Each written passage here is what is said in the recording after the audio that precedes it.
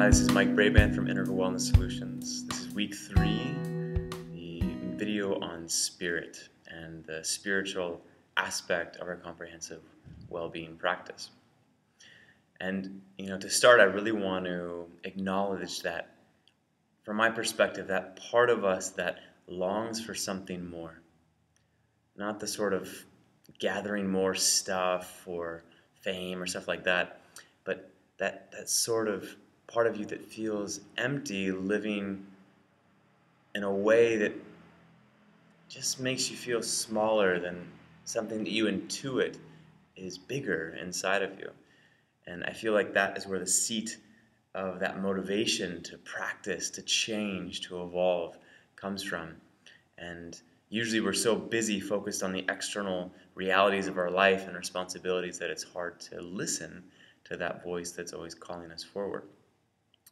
So I would define spiritual practice many different ways. One would be anything that you bring intention and awareness to. So this could be how you drive to work, how you speak to your children, how do you do a myriad of things in your life. It could be anything. And eventually, from my perspective, things get to a place where your entire life is your spiritual practice. And another way to frame our spiritual practice is something that calms your mind, opens your mind, and opens your heart. So that could be something like walking in nature, or looking at art, or doing something that really helps you sink into the present moment. And more direct lines towards that end are things like meditation. And I'm going to teach you a little bit of meditation at the end of this video. Before that, I want to just give you a few kind of daily practices that you may want to try out and see if they work for you, because it doesn't necessarily mean as a spiritual practice you need to be sitting on a cushion for 30 minutes every day. As much as that would be helpful, I think there's a real call for us to take what we learn and take that yearning to care for other people, the yearning to serve, to connect with others, and actualize that in our life. So here's a few small practices that I think would support you to that end. So one is to treat everybody the same. And that's not to say that you're going to talk to your boss the same way that you're going to talk to your children, but there's this kind of subtle hierarchy in our society, or not so subtle. It's almost like a caste system. When somebody's on the street begging for money, many people don't even look them in the eye, treat them as human beings. Or if there's somebody that they really respect, or there's a celebrity, we'll go goo-goo over that celebrity, but we're not going to give that same respect to a school teacher or an activist, somebody who's making tangible difference in people's lives. Rather, we want to reify somebody whose society tells us is important. So it's important to see if we can see everybody the same. And part of that is seeing yourself in everybody else. It's kind of a foundation for this practice of treating everybody the same. Because whoever you come across, you can see suffering that they may be going through that somehow resonates with part of you, or some part of their experience, or just simply their humanness that you can relate to on some level. So that's one practice. Another practice was taught to me by a friend of mine. It's called seeing through golden eyes. And what this is everybody has potentials inside of them that have yet to be realized.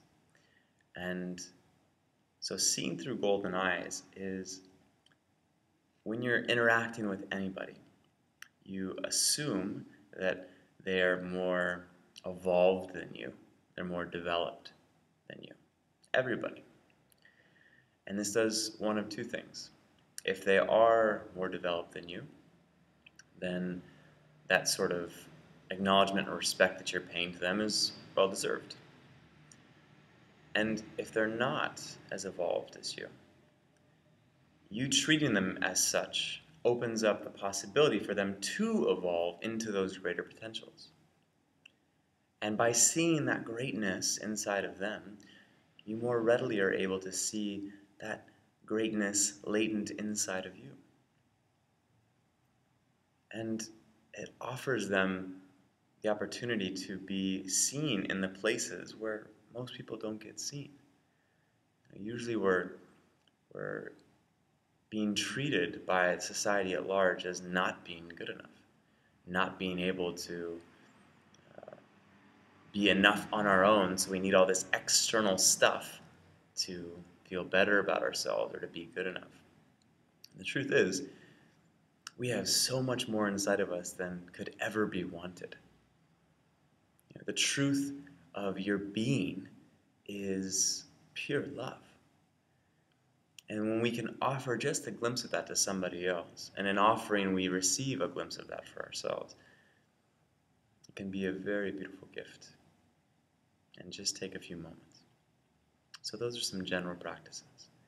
And now I want to teach you a little bit of meditation, and there'll be some resources next to this video that you can also check out to give you some more ideas of what some practices could be and some ways to learn new practices that perhaps you've never experienced before.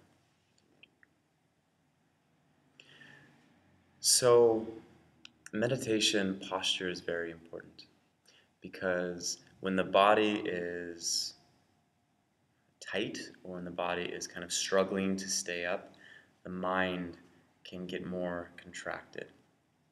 And meditation, on the beginning path of meditation, it's not about removing your thoughts. And so a lot of people that I teach meditation to, they think that it's about getting rid of your thoughts, and that's just simply not the case. It's about how do you create the spaciousness in your awareness through concentration practice that enable you to hold the arising thoughts and the emotions and the physical sensations and sounds outside of you, whatever it is, and keep that in the background and keep your attention focused on what you're focusing on, be it the breath or the body. So let's start with the posture. So ideally you want to have your knees below your hips. So right now I'm sitting on a bolster. That helps my hips get up higher than my knees, and so my spine can be effortlessly straight. And then relax the shoulders back down. And if sitting cross-legged doesn't work for you for more than like a second or not at all, sit in a chair. And either sit in the front part of the chair with your knees lower than your hips, or you can put a pillow or a blanket on the chair. You don't want to be leaning against the chair unless you have back issues and that's necessary for you. And just a note about lying down. Lying down in meditation is fine. And it takes a lot to train your body and your mind to stay relaxed while lying down and alert. So I don't usually recommend lying down for people unless they have really severe back injuries. And then they're able to not fall asleep. So much of meditation is about mixing these paradoxical notions of relaxation and alertness.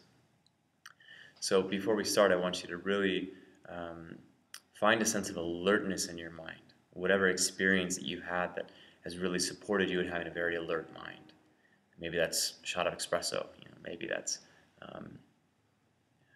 just really being awake. Maybe like Christmas morning as a kid, or some other holiday morning, where you get really, really excited and you're just like so aware of everything around you.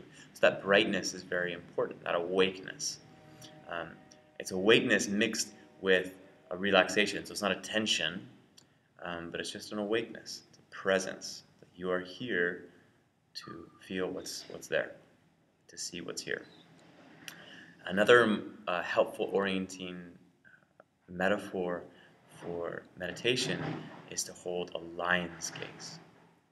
So when somebody throws something in front of the dog goes and gets the stick or whatever it is. Somebody throws something in front of the lion doesn't look for where it went. The lion looks right at where it came from. And similarly, having that sort of regality of the lion, that strength, that presence, is another helpful orienting perspective or metaphor that's helpful in meditation. So as you have your lion's gaze and you have your awake mind, gently close your eyes. And I'll ring the bell after a few minutes and come out of it.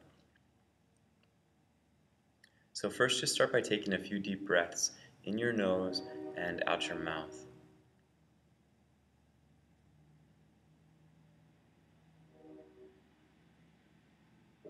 Letting any surface tension dissipate out of your body. Letting the sound of the passing train rise and fall in your awareness. And after your 3 breaths that are in your nose and out your mouth, let your breath just come back to a natural rhythm in and out of your nose. And continue to ground your energy, ground your awareness down into your legs, your feet, and your pelvis.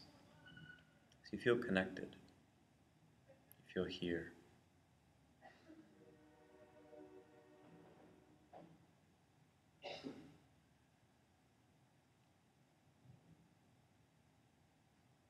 And after you feel connected to your body, I want you to start paying attention to your breath. So marry your awareness to the in-breath as it arises and to the out-breath as it falls.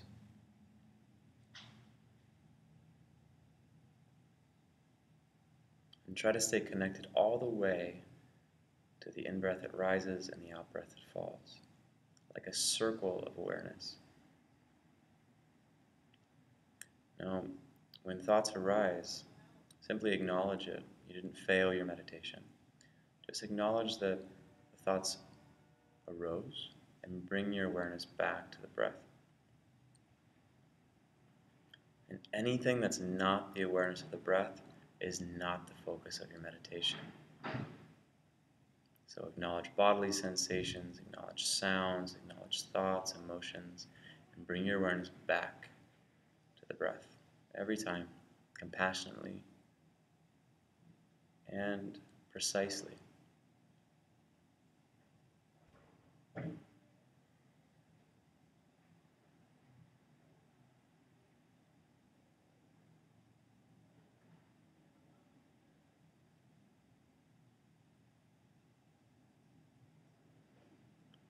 Keep your mind awake.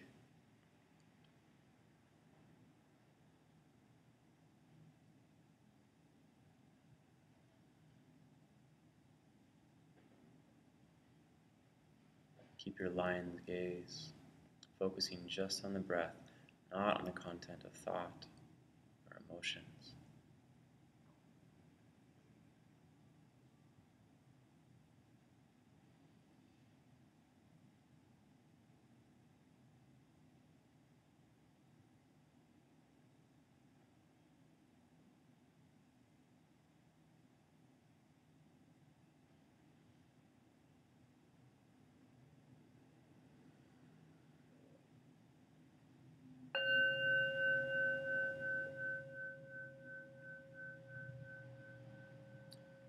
Slowly coming out of your meditation, opening your eyes. Okay, so that was a brief little introduction to meditation. And I encourage you to practice just 5 minutes a day, if you can. And set a timer so you don't have to think about it. And just set your lion's gaze. Have your mind awake. Have your posture set up so that it supports your meditation. Just follow the breath, just like we did, with that sort of sincerity and dedication to following the breath and everything that's not. You just acknowledge when it arises and distracts you and brings you back, and bring yourself back, rather. So there will be a lot of different resources next to this video that you can go deeper in your exploration of what a spiritual practice could look like for you, and really develop this very crucial aspect of your wellness practice. So thank you so much for watching. I look forward to seeing you next week when we talk about the shadow. Have a beautiful day.